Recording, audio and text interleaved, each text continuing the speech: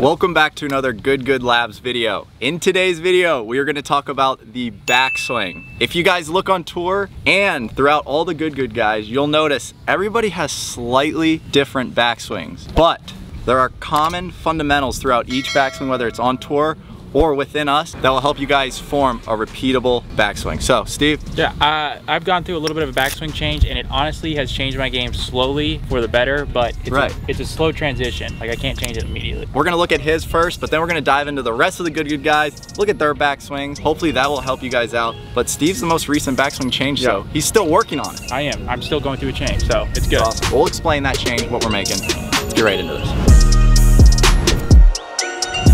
Before we go in to the rest of today's video and looking at the rest of their swing, I'm gonna show you a drill that I was given to form the perfect backswing. When you guys are over the ball, you're gonna get in your posture, like we explained in a previous Good Labs video. Get into your posture, put the club across your chest here, arms like this, and what you gotta do is turn that butt end right there. That is about the position you would wanna be on your backswing. Then you can take the club up to the top here, hands across the chest here, turn that.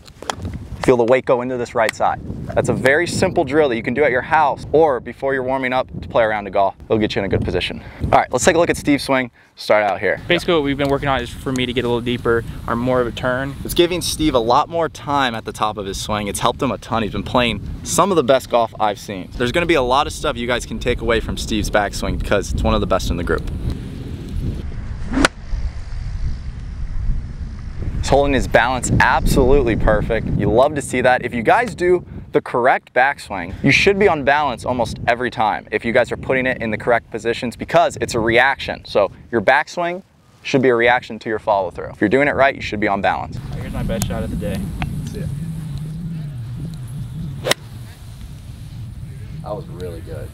That is a backswing that I would personally take a lot of notes from. Bobby has a really solid backswing too. He makes a full turn. He was in long drive. He's tried to hit the ball far, so he knows how to make a backswing that will hit the ball a lot further than the average person. The thing I do though is I normally get inside. Right. If I have an issue, I get inside. Exactly. Yeah, initially, Bubby, what you guys will notice is he will slightly take the club inside. That's okay. Some guys still do that on tour. Not a big deal.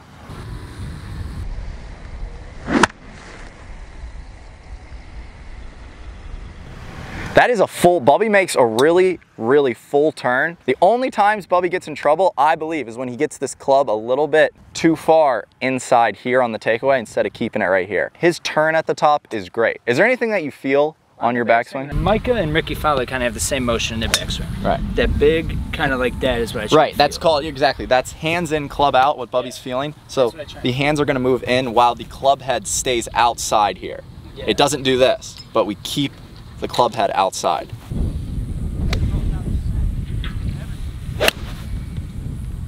Wow.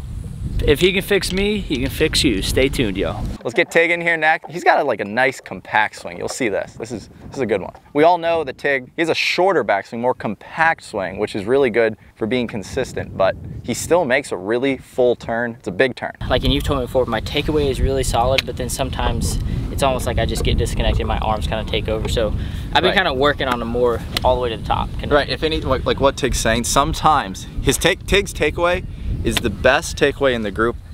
That is one checkpoint that I want you guys to look at when he's swinging is his takeaway. That's the best thing he does, but sometimes his shoulders will stop turning and his arms will keep going. So I know he's working on right now making a bigger turn and keeping his turn moving. Guys, pay attention to this takeaway. That's the one thing.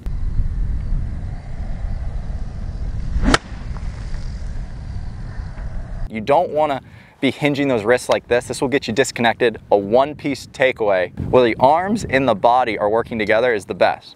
So a one-piece turn to there. It's really good to copy.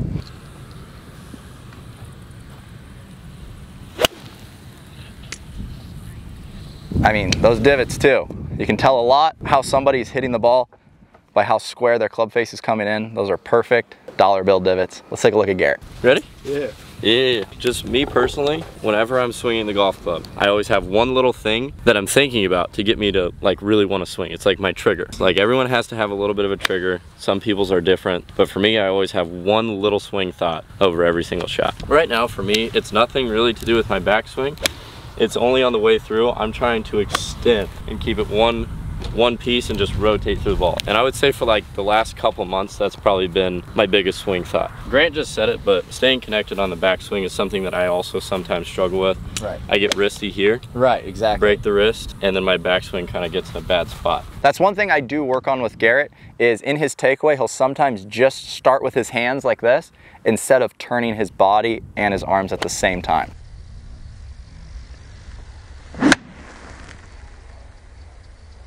So one thing you guys can take away from Garrett is how connected he stays with his upper body and lower body. They're all moving at the same rate. So in junior golf, I was never good at golf. I would shoot every once in a while. I would shoot in the 60s and the 70s, but I was so inconsistent all over the place. So I'd shoot high 80s, low 80s, and then I'd have a really good round, then I'd shoot way in the 80s again. That was mainly because I was not connected at all. Plus, I weighed 130 pounds at the same height. So once I started working out and I put on some muscle, I put on some size, it allowed me to naturally just stay more connected throughout my golf swing because I got bigger and I didn't have as much room to use those wrists and those little muscles to kind of flip at it and do all the weird things that you don't really want to do in a golf swing. Now I'm very thankful that I'm able to stay connected because that was never the case when I was kind of growing up playing golf. That is great.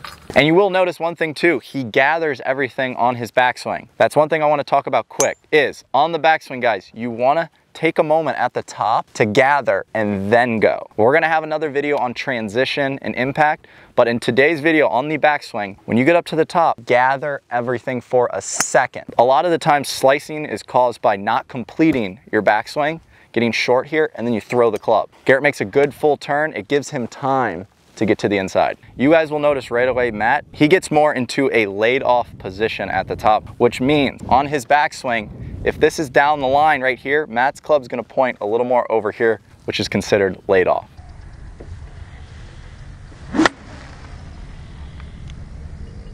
Like I said from the beginning, everybody takes the club to different positions.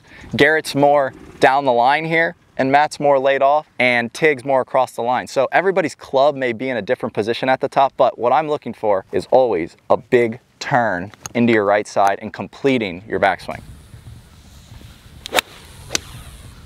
That was a really solid backswing, guys. Everybody in the group, they're all solid golfers because nobody's doing anything really crazy at the top of their swing to make it hard to repeat. So everybody has a repeatable motion. That's the goal from the day, guys, is making sure you're able to form a repeatable motion.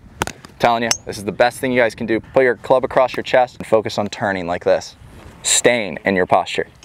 Guys, hopefully you did enjoy today's video. That was just the backswing. We're gonna have transition impact coming out. We're offering free golf instruction, not charging anything. It's for you guys to get better, trying to help you guys out. Let's get it. Hopefully you guys did enjoy today's video.